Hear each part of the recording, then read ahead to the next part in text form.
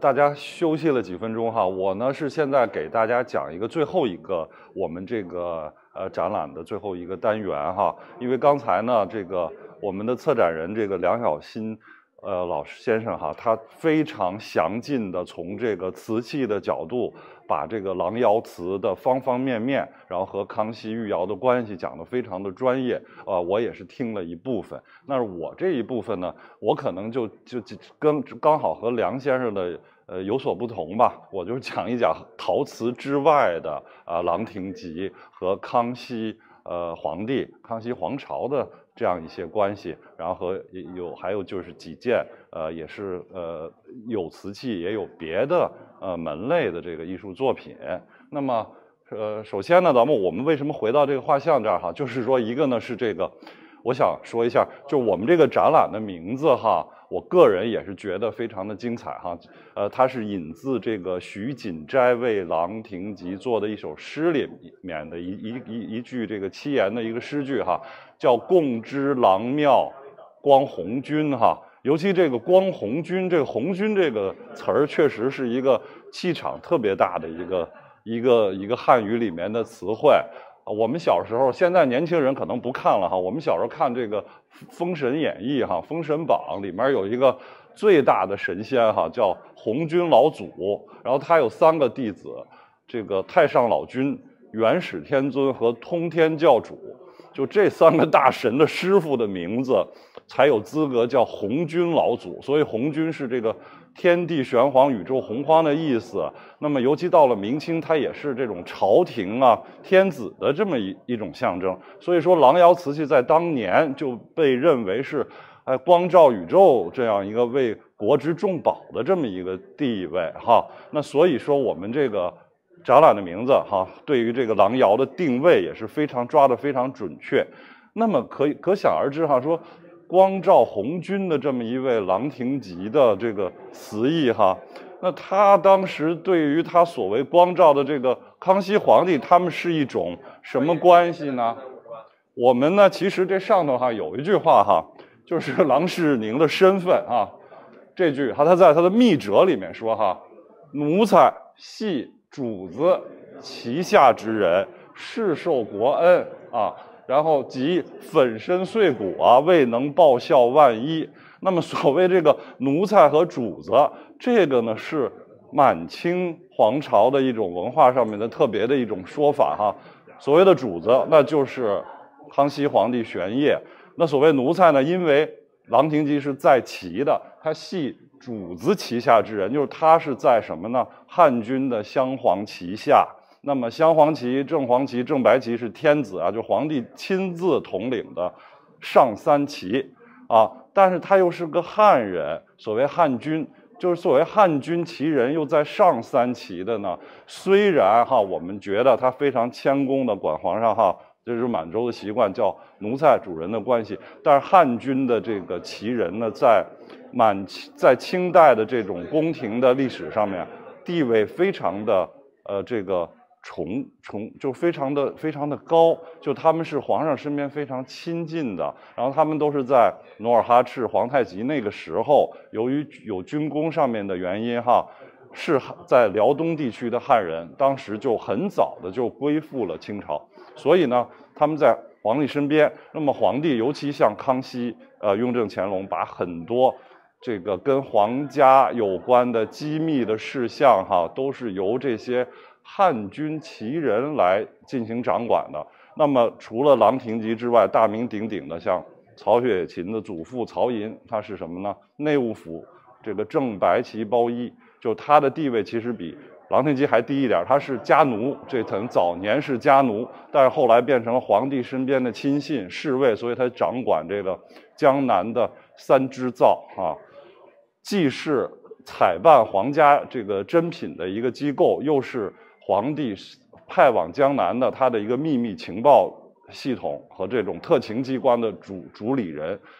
那像中国陶瓷史上这个鼎鼎大名的，像这个刘源，就比郎廷吉更早的清代这个御窑陶瓷的设计者，他也是汉军的旗人。像康熙晚期、雍正早期的这个最重要的督陶官。年希尧，那他是这个镶白旗汉军。那么再往后，大家都知道了，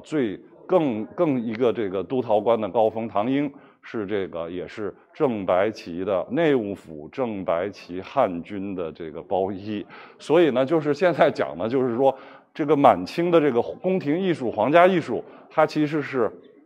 采用了很多既通汉文化又通满文化，而且这些汉军旗人都是在这各方面可能都是非常勤奋、非常有天赋，甚至和当时的这个西方的传教士也有非常密切的关系。像我们说的郎廷吉，我不知道刚才梁先生讲过没有哈，就是他有一个非常好的这个法国传教士的朋友叫殷洪绪，那么在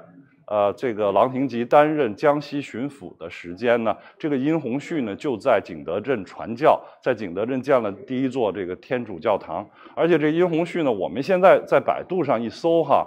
说他是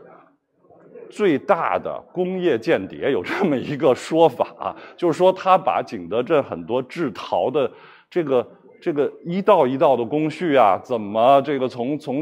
制坯啊，从采办这些胎土啊，制作的每一道工序都写了非常详细的信，发往了这个欧洲。那么其实呢，我们真正去看这封长信的时候呢，我们能知道殷洪绪他其实不是间谍，他是非常客观的把景德镇的这些烧窑的制造工序都描述的非常的仔细，尤其跟郎窑有关的，他把这个釉下的红釉、铜红釉和吹红釉，吹红釉可能就是更特指这个豇豆红的这种品种，写的非常的这个详尽。所以呢，可见就是在那样一个非常开放的、一个非常多元的、不分满汉、蒙藏，然后不分东洋西洋的那么一个康熙的时代，我们才能够呈现出这么丰富多彩的在这个中国陶瓷史上的这些郎窑的这么一个光辉的篇章吧。那下面呢，我们介绍一件陶瓷之外的重要的器物啊。那么，往这边跟我来。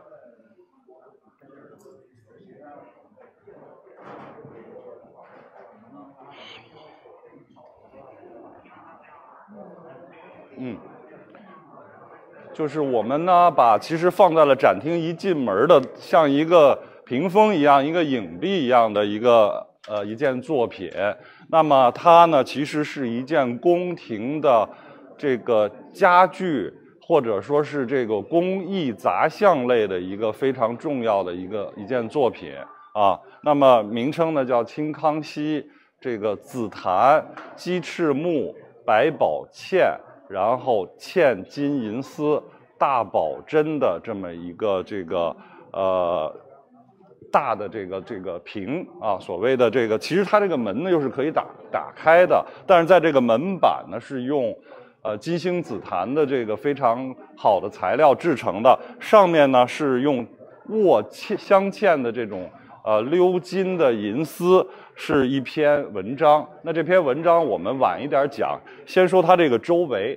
又是既有紫檀又有鸡翅木而且呢，特别是它的百宝嵌的这个工艺。所谓百宝嵌呢，就是可以，如果是给一个比较近的这个景儿呢，就可以看到它很多的细节百宝嵌上面有这种各种颜色的厚的这种贝壳，就是海蚌壳像在这种地方都可以看到然后呢，它根据这个不同的花卉、叶子，然后花鸟的这个羽毛它用不同的材质。你像这个绿色的呢，它是用这种非常莹润的，而且深浅不一的孔雀石来做这个绿的叶子，然后还有骨质，还有蜜蜡这种黄褐色的蜜蜡，然后还有寿山石，是红色的寿山石。那么这种百宝嵌呢，其实它是明代的晚明的一个非常这个绝的一种绝技。那么在这个作家这个晚明的张岱的《陶庵梦忆》里面，这本很有名的名著里面呢，关于有一章节叫吴中绝技。所谓吴中呢，就是苏州地区的各种非常较绝的这种工艺美术的品种。那么其中有什么呢？有陆子冈制玉这个鲍天成制锡，陆子冈的玉雕，鲍天成的犀角雕。那么再有下面就是什么呢？周铸制嵌香，然后这个赵良弼制梳子。就是说那个时候呢，各种工艺门类里面都有这个特别拔尖儿的，这个非常这个手艺非常精绝，而且这种在这个他的这个艺术造诣也非常高的这些大师，而且这大师在工艺美术的门类里面，他们都留有自己的名字。那么这种周制的镶嵌呢，是被称为吴中绝技里面最奢华的一个品种，因为它要有综合各种材质的作品。那么这个周铸本人呢，在这个笔记小说里认为他是严嵩相府里面专门做这个镶嵌的。那么这个工艺呢，其实到了明末的时候呢，就是比较衰败了。那么康熙皇帝呢，由于他在这个平定三藩之后，他其实是非常的这个对汉文化，尤其江南的汉文化非常的崇拜的这个五体投地。那么在他的书法的领域，他也是学董其昌；绘画的领域，他宗这个四王的这个绘画，正统派的绘画。那么在这个宫廷艺术的这个工艺美术领域吧，他就把这些江南的绝技都恢复了。那么这个呢，就是等于周制的这种镶嵌，在康熙宫廷的时候里的最大的一件作品了。我们之前没有见过这么体量宏大的，都是小硬盒啊、香盒啊、小笔筒啊、笔鸽呀这样的这个案头的小件。但是在真正清代宫廷里面，它就是能够有这么一个非常宏大的设计。像这个花卉呢，就是4季花卉，布局在这个门板的这个四周。那么像这种蜀葵花这个呢，可以看到它是用这种蜜蜡，然后这个和这个孔雀石蚌壳共同设计和雕刻的。像蜀葵花呢，就有很强的政治寓意。在宋人的诗里边，它是所谓这个更无柳絮因风起，唯有葵花向日倾，就是它是对皇帝崇拜的。因为这个蜀葵呢，其实我们现在在小区路边经常看到，就是夏天的时候，它产于四川最热的时候它都开得特别艳。然后呢，这个经风雨也不怕风雨，也不怕风吹日晒，永远向着太阳，所以对皇帝来说是忠心耿耿的一个表现。那么明朝人的很多诗也是赞美蜀葵，成化的青花宫碗上这个蜀葵也是一个非常重要的一个母题吧。所以他在这儿再用蜀葵，也是这一个宫廷的一种花卉的象征。虽然是4季的花卉，但是又有它所特别的寓意。那么最后我们要说说这个文字的重要性了那么它这个文字的内容是什么呢？是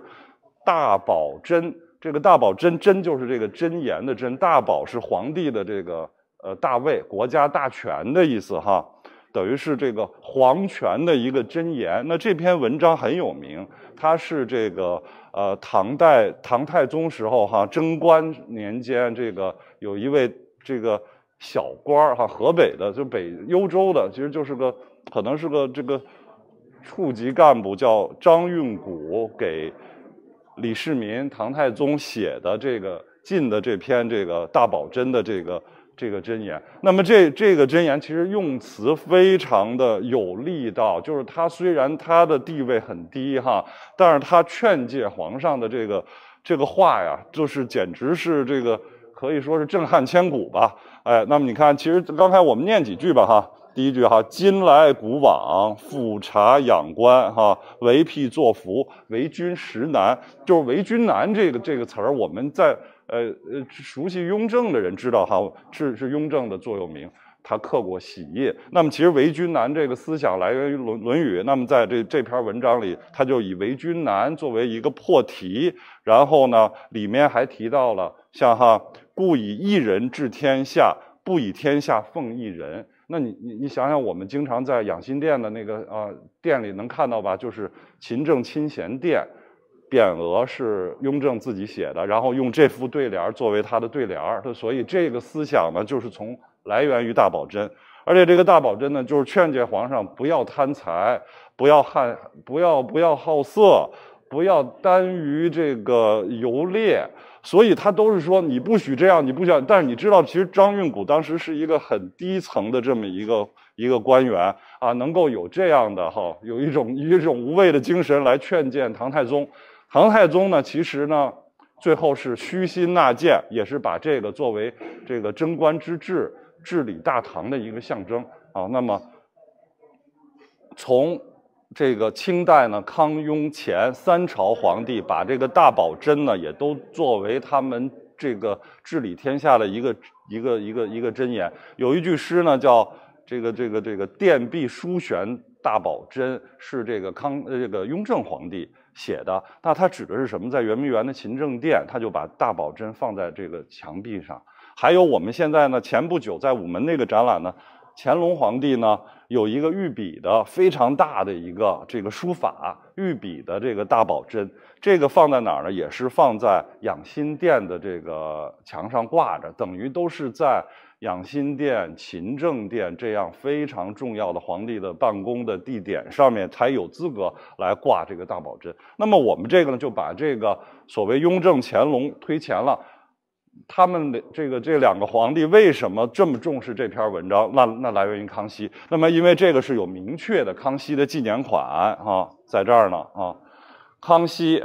36年岁在丁丑，孟夏之望录张运古大宝箴。所以其实早在康熙的这个36年那么康熙皇帝就用一种非常隆重的奢华的方式，把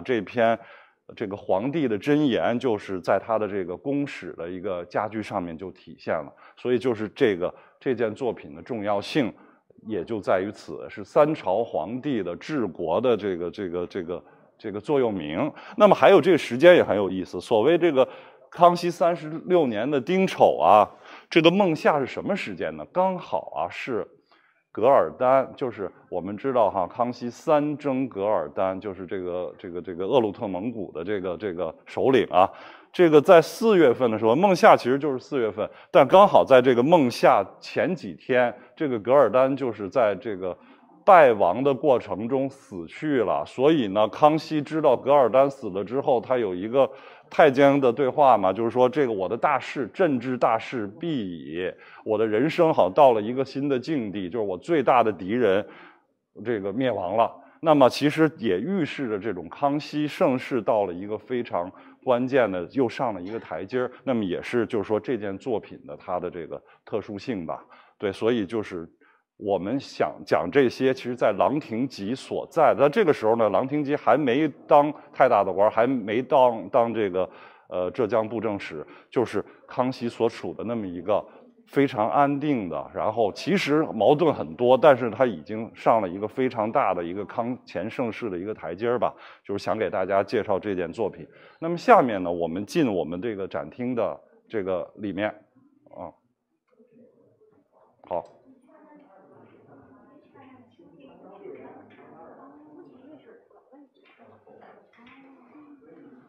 这儿我就是说一套瓷器了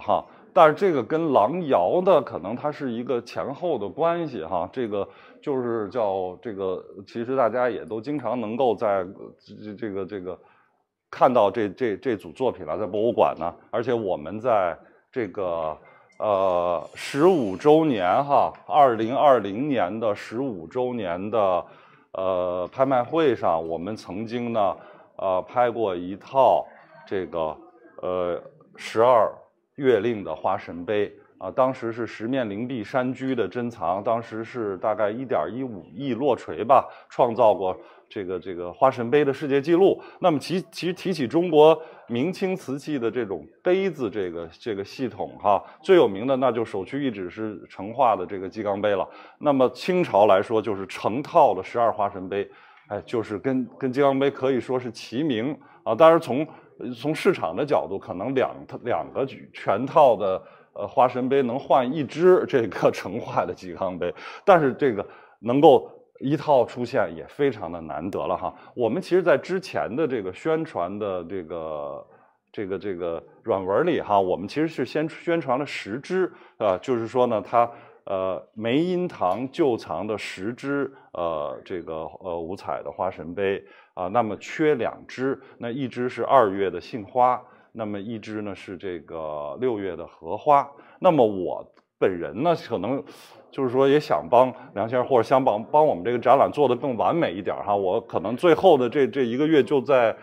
咨询各种藏家有没有能够同时代的康熙的杯子，这2只能够一套展示给大家。那么其实一直到昨天下午，我们才把这个6月的这个荷花杯哈放在那个上层的那个最边上那个哈，也是非常难找的一件，把这个是一个徐展堂先生的旧藏啊，6月的荷花杯给找到了，给借来了啊。其实荷花杯为什么一个是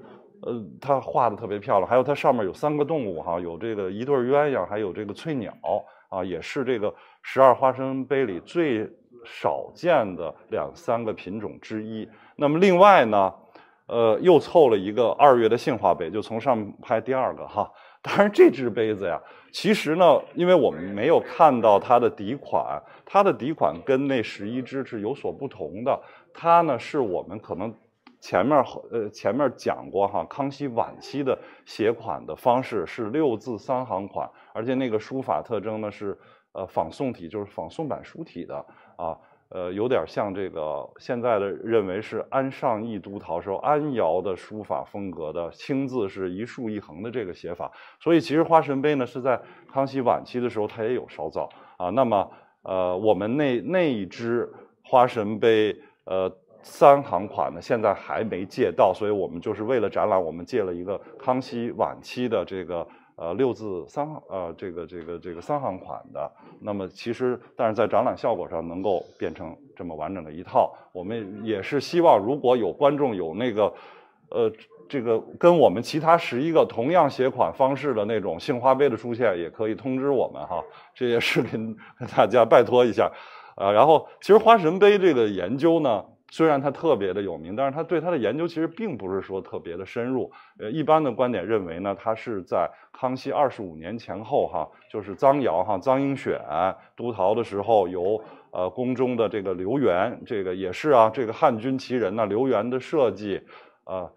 的这个作品，而且它是非常的符合康熙的审美的情趣，它是诗书画印相结合，这在中国陶瓷史上也是一个创新啊。那么康熙呢，我们刚才讲了大宝珍，就是他想达到天可汗唐太宗所应有所达到的那个历史的地位，所以他对唐代的文化他都非常的推崇。对于唐诗哈，他就是从小就背，而且全唐诗是他下旨最后这个编纂成书的，而且也是让他的这个亲信的汉人，这个汉军旗人哈曹寅在扬州这个刊刻的。所以呢，这个12个杯子哈上面都是用唐人的诗啊，对这个各种花卉，然后前面是花卉，后面是一首唐诗，比如迎春花、杏花，然后桃花都是唐人的诗句。但是这里头还有一个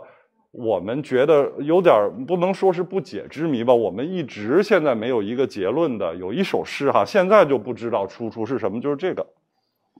月季花，哎，这个10月的这个月季花哈，这个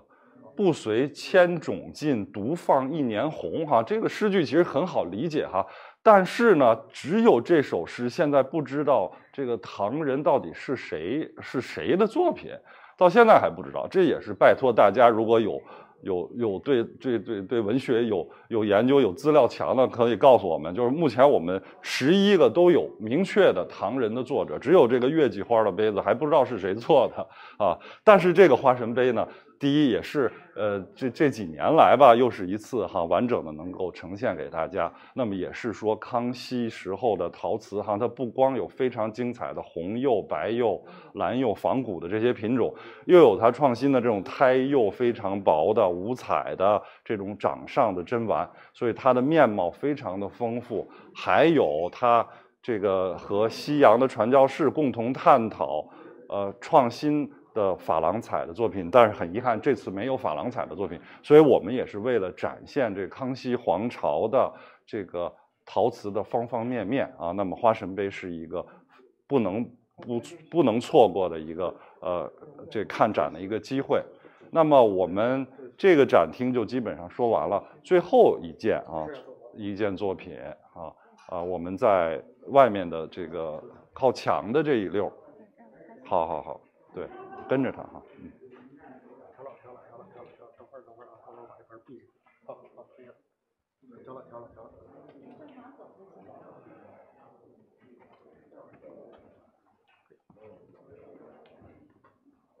对。所以我说的基本上跟瓷器就没关系了，但是和康熙王朝非常的有关系，也是很难得一见哈。这个呢是可能是在私人的这种收藏这种展览领域里非常罕见的哈。我们有6只编钟这个铜鎏金的这个龙钮的八卦纹的编钟，这个齐聚一堂。其实呢，这个康熙的编钟还是非常稀有的。在北京故宫呢，只有一套这个康熙大概是康熙54年的这个八卦的这个编钟，然后在曲阜的文庙有一套这个康熙52年的这个八卦纹的编钟，然后在北京孔庙有一套康熙54年的，就是所谓一套呢，就是12律是一个律代表一个月，是12个正律12只。然后康熙自己的按照他的研究又增加了4件，就是备这个备夷则备南吕备无赦备英州又4个备律，那么所以12加4一组就是16只编钟，在最尊贵的场合，就是中和韶乐这样的祭祀的大典上才使用。那么其实像刚才说了在中国大陆完整的只有3套，那么其他呢其实都是散见于海外的私人收藏。那么我们呢是这个陆陆续续呢，也是由我们几年前拍卖释出的，也有我们为了这个展览所征集的，所以这是呈现给大家。其实你可以看到它的大小规制是一样的，对，对。一样的，但是其实呢，它的音高是不一样的。它是通过什么呢？通过这个器壁的这个厚薄来解决这个问题。然后，所以重量呢是从低音到高音高音是最重的。我们其实这个顺序呢，刚好呢是从低到高的一个排列。那么我们呢也请我们同事给大家听听这个声音对，从低音到高音的这么六只，当然有2只是同样的等会儿对，备英钟，这是我们这里的最低音乌起、蕊宾、南吕，最高音它可能声音小了一点对，对，就是说呢，其实呢，我们呢从正律，其实它每一个这个钟呢象征一个月份，象征一个然后其实跟中国的几千年来的礼乐制度非常有关系。但是呢，这个的创制呢于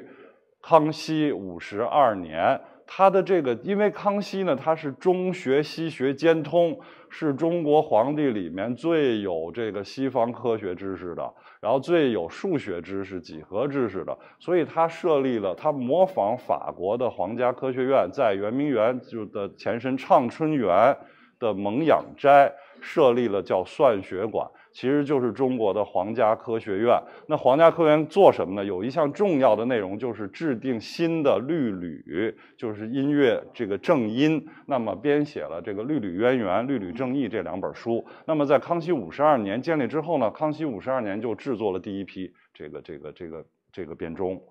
那么后来在康熙54年又制作了一批。所以这个呢也是等于是康熙对于科学、音乐，然后这个数学的一个综合的研究的一个成果的体现。那么这个算学馆的这个领班人呢是康熙亲自指导，然后由他的儿子皇三子叫胤祉来和很多传教士的这个科学家一起来制作这些乐器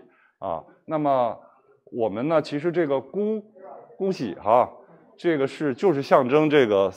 现在的月份比现在再晚一些时候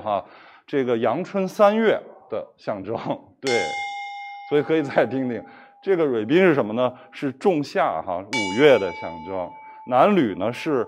秋天这个8月的象征南吕，对，这2个南吕是同样的这个音阶，你可以听到哈，虽然它不同的年份制作的，哎，但是音色是一样的。英中是最高的一个音了，这里面，对，也是这里面分量最重的一支编钟。那么它是象征着在仲冬的10月啊，冬天的声音，从春天的声音到冬天的声音。所以呢，这个制度呢也是由这个雍正的时候沿用。那么很多呢，在雍正记先农坛的绘画里可以看到这种八卦纹编钟的身影。然后再有就是到了这个乾隆的时期，也制作了一些乾隆款制的这个编钟。那么其实说到这儿，就基本上我们这个展览就是快要结束了。那么康熙呢，他是这个病逝于这个冬天，对，就大概是这个时候啊，对，这英中之后的这一个月他病逝的。然后呢，就开启了这个雍正皇朝的这个新的时代。那么我们呢之前做过乾隆的这个2个特展，然后这个呢我们用陶瓷来引领了一些康熙时期的各种作品的这么一个康熙为主题的一个特展。那么其实呢，我们未来也是很想做一个雍正皇帝特展，因为雍正他为什么有那么高超的这个艺术的品位呢？其实雍正也是他因为在康熙的时代的那种宽松的多元的氛围下，他呢又是当时他又不是争夺皇权的主要人选啊，所以呢他就曾经呢有一首诗叫“朝廷容览慢，天地许清闲”。所以在他康熙的时候，他是一个非常闲的这么一个富贵闲人。但是呢，康熙时期的你看，像单色釉、像花神杯这样非常精妙的这些艺术素养吧，就给他带来了深厚的这种艺术素养的背景。所以在雍正时期，他就能够创造出更精绝的这个雍正的御窑的器物。而且他为人呢，又是和康熙晚期的那种宽大仁慈完全相反。